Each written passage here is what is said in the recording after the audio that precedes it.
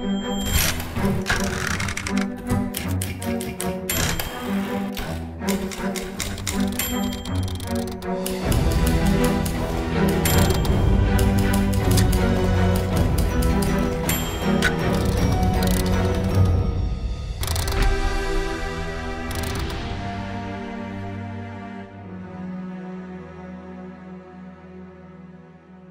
are now in our new series entitled Truth Be Told. We started last week.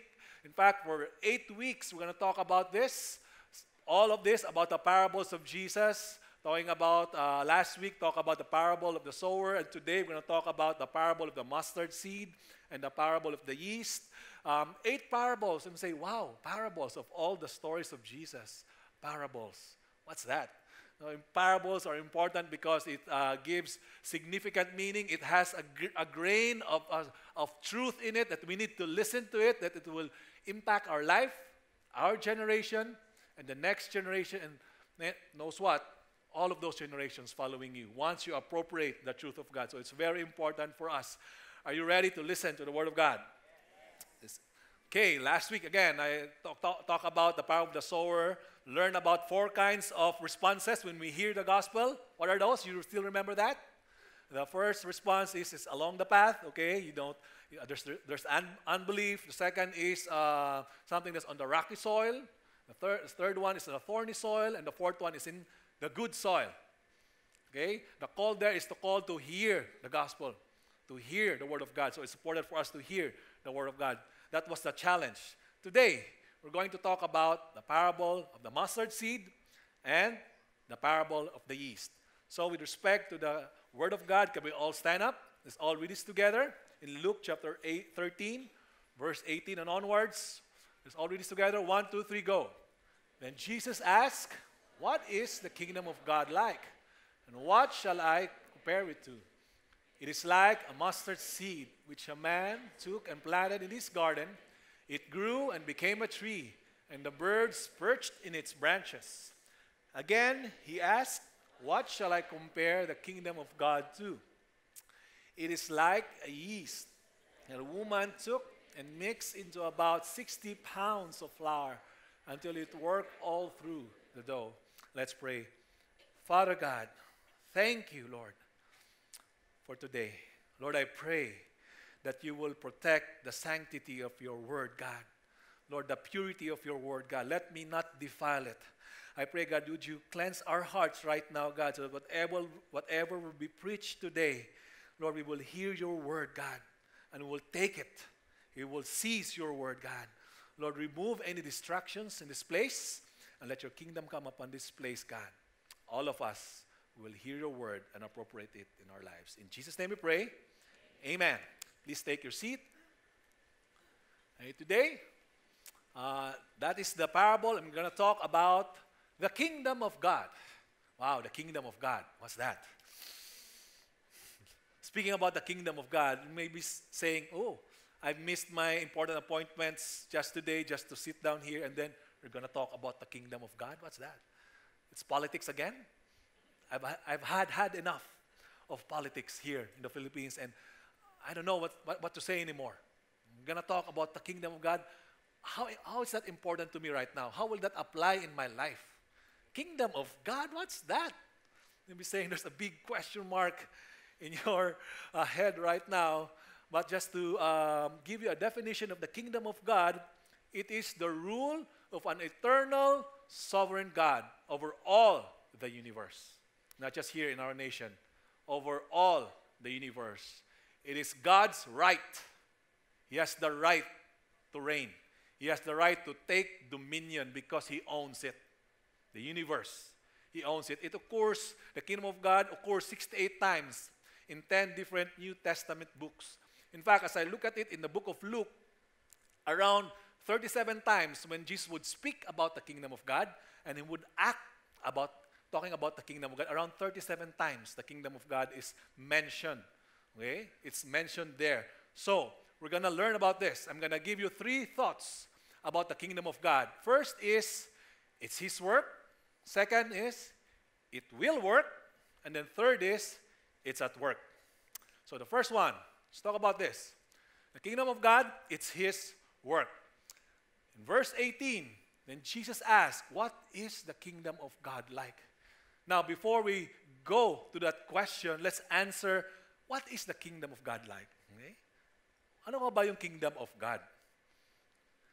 It's so obvious there. It's God's kingdom.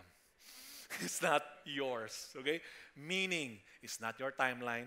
It's not based on your power. It's not based on your capacity. It's not based on your capability. Maybe you're limiting yourself right now. I cannot do this. There's struggle. No? There's impossibilities. Guess what? It's His work. It's His kingdom. It's the kingdom of God.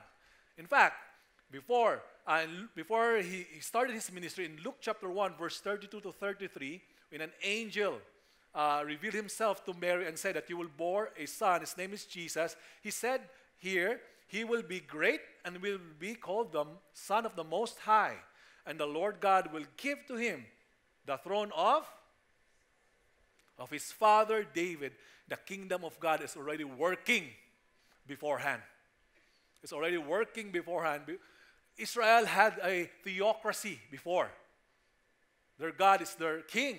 But then they got envious with other nations. They want to have a king. So they had Saul being a king and David. There were a few great kings and some good kings, but there were a lot of bad kings. Okay? Now, this is the fulfillment of the promise of God in Isaiah. There will be a king who will reign. It's Jesus. And it says here, in His kingdom there will be no end. Talking about Jesus. Psalms 100 said that His kingdom endures from generations to generation. So that's the kingdom of God. And the moment Jesus started His ministry, in Luke chapter 4, He started promoting the kingdom of God. He was preaching the kingdom of God.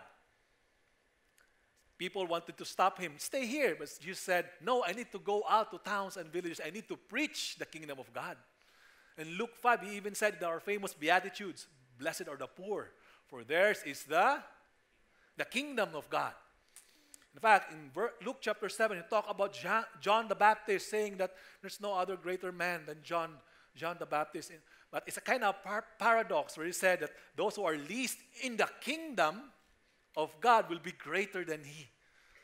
He's not saying that John is the greatest man, but he was saying that John was in a unique position because as a prophet, he get to have a personal encounter with Jesus, because all of the prophets before, they were just writing it, looking forward, there will be a king. And here's John the Baptist, face to face with a king. Wow, can you imagine that? If you're alive at that time, that was a unique position for John the Baptist. But Jesus said, those who are least in the kingdom of God will be greater than he. I was thinking, why? Because John the Baptist died before Jesus was crucified. And now, Jesus was practically saying, as Christians now, we have a unique position as well. That we can look at Jesus and say, wow, he conquered sin and death. This king came not to rule like what the Pharisees thought about. He's going to put a literal kingdom, a physical kingdom, but it's a way to redeem us, redeem mankind, to atone for our sins. Wow. So he's talking about the kingdom of God. And then he said the disciples to proclaim the kingdom of God in chapter 9. He was already sending them, go, proclaim the kingdom of God and heal. With the kingdom of God comes miracles, signs, and wonders, and proclaiming of the good news. That was the kingdom of God. And can you imagine it? Wow. Jesus is actually promoting now the kingdom of God. He was saying that I will die, but those who would follow me would deny themselves.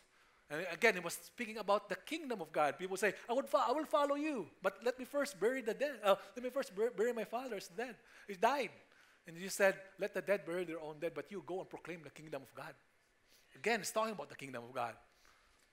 One said that, no, let me please go back to my family and bid goodbye to them. You said, no one who goes to the plow and looks back is fit for the kingdom of God. He was basically throwing in, promoting the kingdom of God. It's his work. It's there. He's alive. He's a literal king. That's why he's saying the kingdom is near, because he's alive. Okay? And then in Luke 10, People ask, how do we pray? You said, this is how to pray. Our Father who art in heaven, hallowed be thy name. Your kingdom come. Your will be done. Jesus was talking about the kingdom of God. When he was healing a demon-possessed guy, people, Pharisees were saying, it's just with the spirit of Beelzebul that you are doing these things. And Jesus talked about the kingdom. The kingdom cannot be divided. But here's the kingdom of God is stronger than Satan, and I'm here. He was talking about the kingdom of God. And then Luke chapter 12, he was saying, if you seek first the kingdom of God. Ladies and gentlemen, this is God's work. It's not your work. It's His kingdom. It was, people missed it because they thought, oh, Jesus is going to come and then they will topple down the Roman government and He will be a king. But no, He came as a king to serve mankind, to save us. And then it's actually, the kingdom of God is actually partly present and partly future. Why? Because He came to serve, but later on when He will come back, it will be the King who will be all the power and dominion, the King of glory. All nations will bow down before Him. At the name of Jesus, every knee will bow down in heaven and under heaven. They will all bow down. This is the kingdom of God. It's so powerful, right? All nations. It's so powerful. But guess what? It's not just His work. It will work. It will work also. And He then compared the kingdom to this, like a mustard seed. In fact, the other accounts in Matthew said it's the smallest of all seed. Can you imagine how insignificant that is? If you are a businessman, if you are an actor, if you are throwing in something for people to buy, wouldn't you want it to be impressive for all people? You can see that in commercials. They want it to be impressive, but here's God, the most important kingdom of all, giving us a promotion. It's so insignificant, unimpressive, that you would yawn at it. You would say, it does not have an appeal to me. That's the first impression. But I hope that first impression won't last. And I hope that you'll begin to understand that this kingdom of God, though it's insignificant, it will grow and grow and grow, and it will work. Just like what Jesus said, it grew, became a tree. It grew. John the Baptist almost missed this because while he was in prison, he was saying to his disciples, can you go back and tell him, are you the one who is to come? Or the one, should we expect another one? That's why we need to understand this, because we have our own perspectives about the kingdom of God. Pilate missed it. He thought, are you a king? You said, if I'm a king here on earth, my kingdom is not like the kingdom of here on earth, because I am a king here on earth, God would send His angels. Pilate missed it. The disciples missed it. Peter missed it. He said that you are Savior, Messiah. And Jesus said, I would die. No! I thought that you're going to rule Israel. You almost missed this because it's so insignificant. It's kind of like us right now. You receive the Word of God and you look at your situation, the kingdom of God. Is it really happening? In your household, I've received Jesus Christ as my Lord and Savior. There's quarreling, there's lots of dysfunctions. Is the kingdom of God here? I'm about to quit. Is this Christianity? Guess what? I'm telling you right now, because it's His work, because it's His kingdom, it will work. It will work. It says here, it grew and became a tree, and the birds perched in its branches, growing up and becoming a tree, and its birds perched in its branches. This is how the kingdom of God works. So to give us a bit of a game so that we can understand what this is, I'm going to give you a picture here, and you will tell me how that company started. If it's the company like, tell me, guess what company this is, okay? Let's start. This one, what company do you think started in that place? Apple. Wow, very good, galing. Apple. How about this one? Like a place for the horse. Huh? Microsoft, closer. Walt Disney. Great things come from small beginnings, like Milo. Okay. Now this one, try to guess this. This is very hard, okay? You need to guess this one. It's there. It's Google. You know what? Same with our church. We started in Tandem Cinema, 1984 in Recto. You may be saying right now, oh, Victory Church is so rich. We have a nice building. But we started out in Recto with a small place, underground, almost underground, with a sewerage. You can smell funny things there. Started with Pastor Steve Merle, preached the gospel. The kingdom of God is growing. The kingdom of God is growing. The kingdom of God is growing. And by the grace of God, we have this building. By the kingdom of God, we have this building. We can sit here and say, oh, I don't want to go there. It's so intimidating. That's the history of our church. That's the kingdom of God. It's not the kingdom of victory that works. It's the kingdom of God. Victory is just part of the kingdom. So if you are here right now and you are saying, I have just a small church there, go back to the church if God has called you to that church. Because God will do something amazing. If you're just saying, I'm just called to go to the street children, street boys, okay? Street kids. I'm just here to go back to where God has called you. It will grow. You don't need to be a full-time minister. If God has called you to your offices, to your schools, go back there. Because the kingdom of God will grow. It will work. Like Victory Church, we've grown to around 75,000 here in Metro Manila with 13 locations. To the provinces, we've grown to 45,000 with 77 provincial churches. And also just what you watch in a recap, we've grown to 18 nations. Can you imagine the privilege of working with God? The kingdom of God is growing. It is growing. Don't despise small beginnings. Now, we are confident it will work because it's His work. That's why it will work. And then also, lastly, it's at work. Verse 20. Again, he asked, what shall I compare the kingdom of God to? It is like a yeast that the woman took and mixed. The other verse in ESV says there, hid. She hid it into about 60 pounds of flour until it worked all through the dough. Until it worked all through the dough. You cannot see it with the first, it's visible. Okay? At first, on the onset, it's kind of invisible, but when it's growing, you can see it, right? Same with us. The first time you receive Jesus Christ, your Lord and Savior, you are not perfect, right? Is it just me? Or I'm talking to the wrong crowd. You are all not perfect. There's something that needs to change in us. But after years, when you look back and say, oh, wow, thank you, Jesus.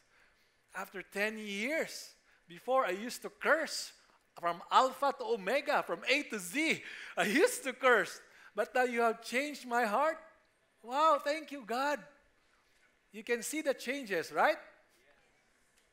You're thankful to God because you have seen it, how you've grown. It's God saying to you, it's working. It's working. But also with this one, it's at work because even if it's not visible to your naked eye, God is working. The kingdom of God is working. You just need to wait for it. There's time. There's processes in it. It takes time, but when it is there, the process, it's irreversible. It will happen. It will happen. It's at work. Here's this guy. His name is Christian Kayabyab. Got engaged, got reached out in Endaran by one of our campus ministers. Then, on that day, he surrendered his life to Christ. Then he became also a leader. So reach out to his sister. And then his sister got discipled, also surrendered her life to Christ. Now her sister is doing one-to-one to someone. Can you imagine the progress of the kingdom of God? It's working. It's working in the family. It's an encouragement to us. Whatever we're praying for, Lord, I don't think so my dad will change, God. Haba na ng sunga eh. Tigas na. Lord, can you just, Lord, give me a miracle? You know what? Just like maybe God is telling you, why don't you serve Him? Just like me, I'm a king. I choose to serve. Why don't you go out there and serve your dad?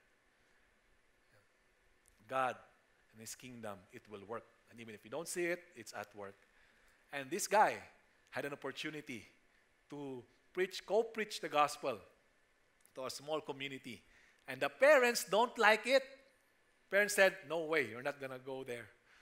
But then, after days of praying, the parents said, okay, this is what we will do. We'll let you go there, but we will drive. You'll be the ones driving you going there. Little did they know that it was a setup for them. Because when Christian preached the gospel and spoke about his testimony, they were crying and they also received the Lord Jesus Christ as their Lord and Savior. Can you imagine that? Wow, that's the kingdom of God. It's so powerful. It may seem insignificant though, but I pray that we will stay with that kingdom. You will stay with that kingdom. We will not be deceived by the instant kind of kingdom that's saying, I'm going to give you wealth. I'm going to give you pleasures right now. Get out of Christianity. Sabihin ng mga kaibigan sa'yo, your friends will tell you, Christianity is just a season. Go back. Go back to Christianity there, but you will, 3 months, I'll give you 3 months. You'll be with us. You'll be drinking with us. They would say that. They would say words, discouraging words to you. In fact, when you're a Christian, they would expect you to be perfect. Can you attest to that? When you make mistakes, is that a Christian? Is that a Christian? They would say, yes, that's a Christian. Of course, you are in the process. You are in the process. I like this quote. It was, in fact, it's a long quote that I will just read it to you. It was quoted by C.S. Lewis from George MacDonald, and hear this out. Okay, here's what he said. Imagine yourself as a living house. God comes in to rebuild that house. At first, perhaps you can understand what He's doing. He's getting the drains right and stopping the leaks in the roof and so on. You knew that the jobs needed doing. But presently, He starts knocking the house about in a way that hurts abominably and does not seem to make any sense. What on earth is He up to? The explanation is that He is building quite a different house from the one you thought of. Throwing out new wing here, putting an extra floor there, running up towers, making courtyards. You thought you were being made into a decent little cottage, but He is building a palace. And He intends to come and live in it Himself. That's the kingdom of God. We are thinking, Lord, I want to change now. But once again, it's His rules. It's not our rules. It's His timeline, not our timeline. But also, it's His capacity, not your capacity. It's His power and dominion, not our power. Adam and Eve tried that. They want to be like God. But when they became like God, situations arose. Chapter 4 maybe, there was a murder and they cannot even stop it. Because they are just like God. I bought a shoes in Green Hills. It's called Like Jordans. Tried to play it. After one session, soul just gave up on me. Because it's just like Jordans. Same with us. You want to be like God? Situations would come. We would say, I can do it. That's why we are so frustrated, because we want to be like God. God is saying, if you want to let my kingdom come in your life and be the God of your situation, then real change comes. Eternal change comes. That's the power of God. Can we all stand up?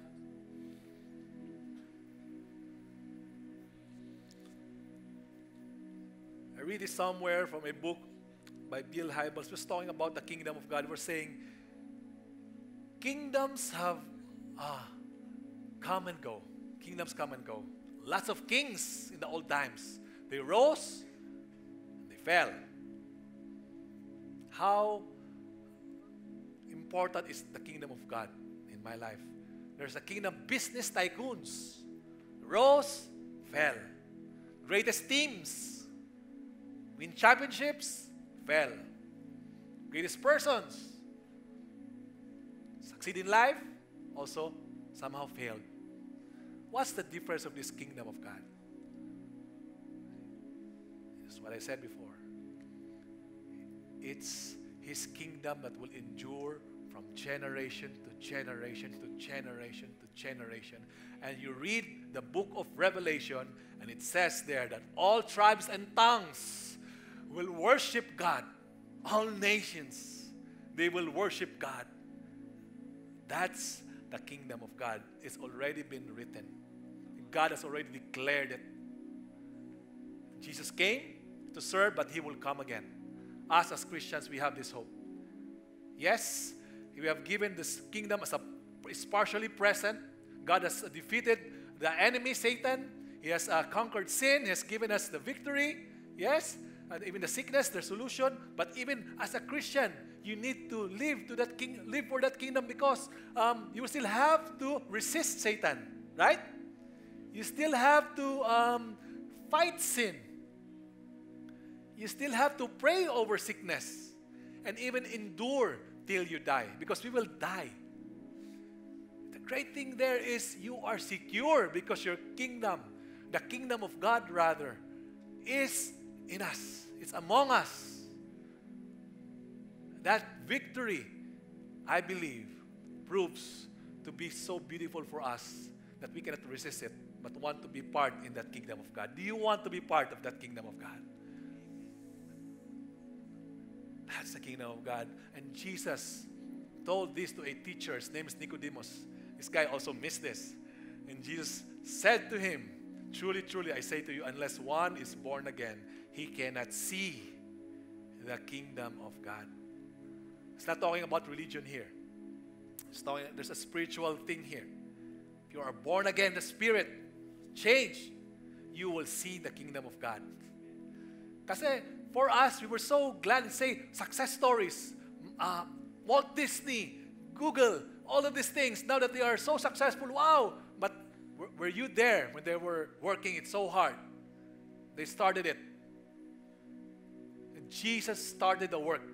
That's why Coach Pastor Brian said that he who began a good work in you will bring it into completion at the day of Jesus Christ. When He will come, whether you believe Him or not, whether a nation believes Him or not, they will bow down at the name of Jesus, because He is the King of kings and the Lord of lords.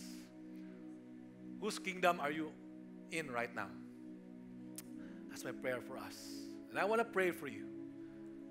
First kind of people I want to pray, if you are a Christian right now and there's some things in your heart, you're praying, "Lord, can you change this? Can you change this?" But God, in His wisdom, allow those weaknesses to happen so that you can always run to Him. And right now you are so tired. And I believe God wants to tell you, just hold on. Trust me. I'm at work here. And it will work because it's my work. It's my kingdom anyways. Would you raise up your hands and let me pray for you? Father God, you see these hands raised. Whatever struggles, whatever situations or testings, God, maybe personal, Lord, or in the family, maybe it's relational dysfunctions, maybe it's the business, whatever it is, God, right now, let your kingdom come. Lord, and I pray, God, would you open our eyes, Lord, the way you opened the eyes of Saul. First, he was spiritually blind, but when he became blind himself, physically, yet in the spiritual, he saw you. But I pray, God, that maybe you're allowing testings to happen. It's like to physically blind them. It's like I cannot move anymore because you are opening their eyes to see your kingdom. And let them see, let us see your kingdom, God, at work, Lord God. Thank you, Father. And put down your hands. I want to pray for a group of people here, and you know that Jesus is not your king. Your king is your work. Your king is your family.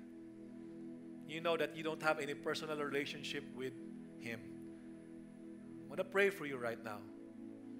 With eyes closed, you raise up your hands. It's a sign of saying, Lord, would you be my king? I want to be part of your kingdom, God. See those hands. Thank you for those hands. You can raise up your hands. It's between you and God. If you're raising up your hands, would you pray this prayer with me? Say, Father God, thank you for sending your Son, Jesus Christ, to die for me. I accept you, Jesus, as my personal Lord and Savior.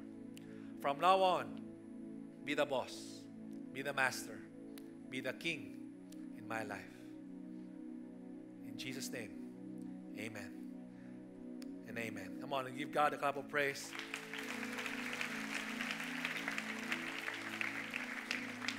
We just raise up our hands before God as a sign of surrender to Him. Lord, we thank you, God, for this preaching, Lord God. Thank you for this parable, Lord. Thank you that your kingdom will definitely work because it's your power, it's your dominion, it's your work. It will work. And even if we can't see it, it's invisible to our naked eye, it's at work. We thank you, God, that you will complete it. You will finish it, God. And we will be victorious, Lord God. At the end of the day, we look forward, God, to winning with you, Lord God. Today until the day we die and we meet you, God. We honor you, Lord, in Jesus' name. And all the people say, amen and amen.